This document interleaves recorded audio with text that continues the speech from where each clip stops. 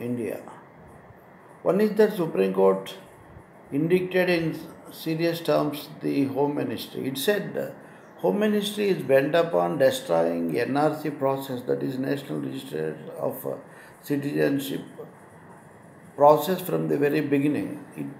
Particularly in Assam and northeastern states, this process is very, very important, wherein there are complaints that a huge number of illegal migrants are there.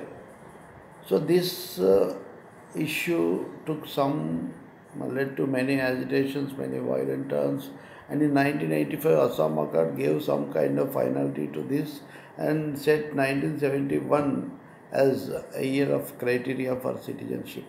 But after Narendra Modi government coming to power, it played with this thing in their own way and brought 2019 Citizenship Amendment Act. In this Amendment Act, they said that if people from other countries, neighboring countries like Afghanistan, Bangladesh, Pakistan, Sri Lanka, etc., if they are here, though illegal or legal, if they are Hindus and certain related religions, they will be provided citizenship.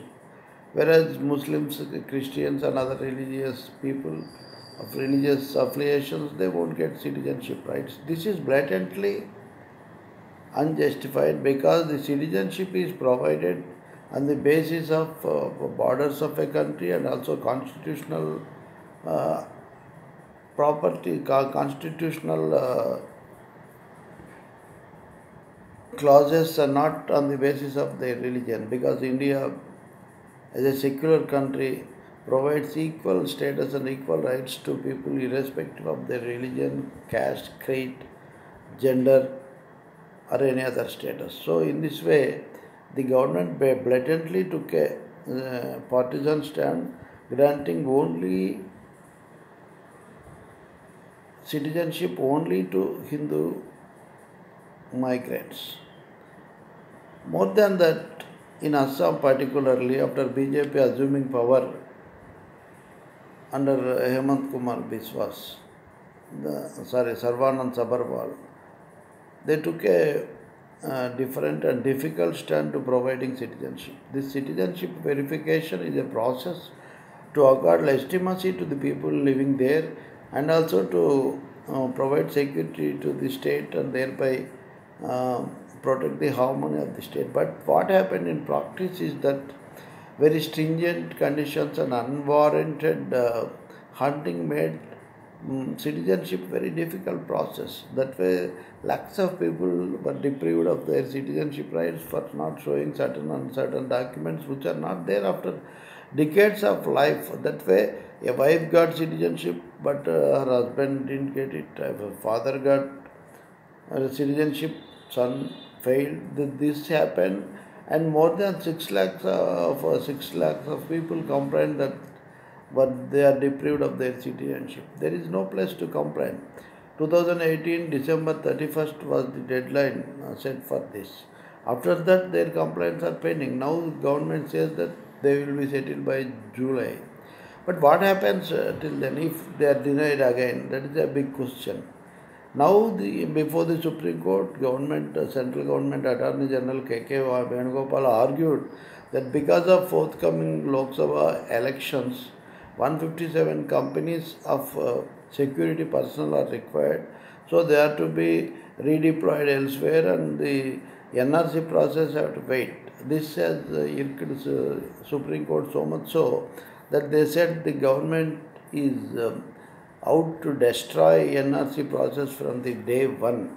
So in making these very serious comments, I think Supreme Court has in its mind all these complications.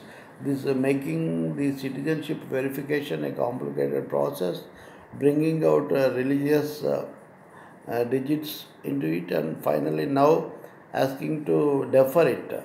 In this, there are very clear political compulsions also, particularly in northeastern states.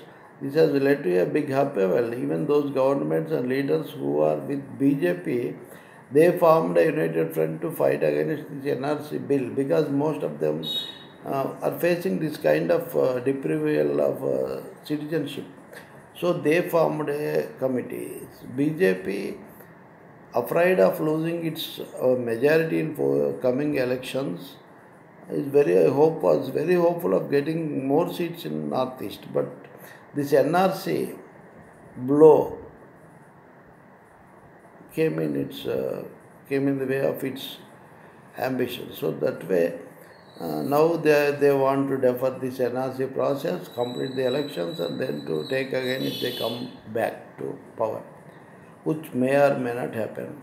So Supreme Court, having sensed all these things, one is complicating the citizen verification process. Second one is unfair and unjust practices that were followed there.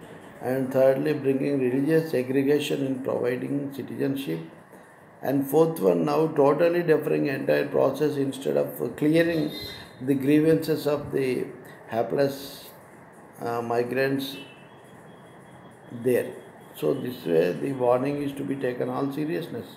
Home Minister Rajnath Singh said the government is committed to completing the process, and it is very much there, and they took up it after 35 years of delay. Maybe others have delayed it because of their own political compulsions, and BJP is actually hastening it because of their own political Hindutva line. In this process, Rajnath Singh Rajnath Singh justified the kind of religious segregation they brought in providing citizenship. Earlier, Kiren Raju, the Minister of State, explained the position, whereas Rajnath Singh went a step further and said that legal migrants of even Muslim community from other countries can get it. But what about the division? Kiren Raju said in the Lok Sabha that the kind of citizenship provision for separately for Hindus is made because they are minorities in those countries. So minorities persecuted there and came to India are to be provided with citizenship. That is the logic given by Raju. But same thing must apply to minorities in India also. Muslims and Christians, Sikhs, etc. There are some minority communities in this country. So don't they enjoy the same kind of protection that Modi government is trying to provide to the migrants or legal or illegal from other countries? Respecting the rights of minorities and humanitarian grounds from other countries must also be applied to the minorities who are facing persecution, harassment, and also several problems in this country. Whatever their problems are to be looked into. Our constitution clearly provides equal rights and equal treatment for all people, irrespective of their religious faiths, gender, etc. etc. So, Rajnath Singh and Kiren Raju telling that they are committed to NRC, while at the same time telling these differences, justifying these differences is highly objectionable. I think government and parliament should also look into this thing, and now that elections are almost around the corner, any drastic action should not be there, and this kind of deferring the process for long will also vitiate the atmosphere and also create discord between the people.